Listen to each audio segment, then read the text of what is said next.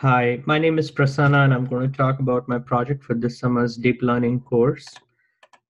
The goal of this project is to see how to generate a meaningful summary of a news article. I've used CNN data, news article data here, without repeating phrases in the original source text, what I call here as the abstractive summary defined here.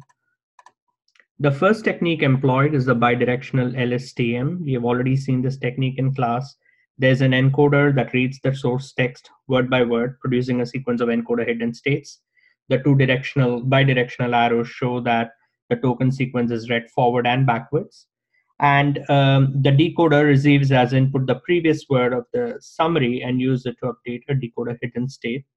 We also calculate an attention distribution over the words in the source text. In slide numbers 4 and 5, I've shown the Python code that was used to implement this bidirectional LSTM with attention. It was seen based on my experience that the summaries often had repetitions, there were limitations on computing power, and sometimes, like we are seeing here, there's significant overfitting and low accuracy. The pointer generator network was developed as an improvement over the previous model. Here we calculate a probability of generation, pgen, that is referred here, which represents the probability of generating a word from the vocabulary versus copying a word from the source text.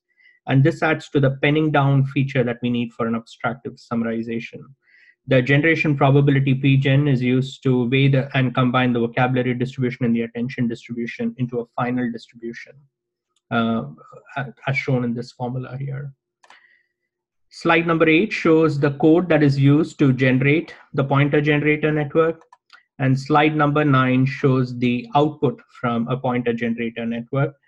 Based on the summary, the pointer generator network clearly outperformed the bidirectional LSTM on the data set we used.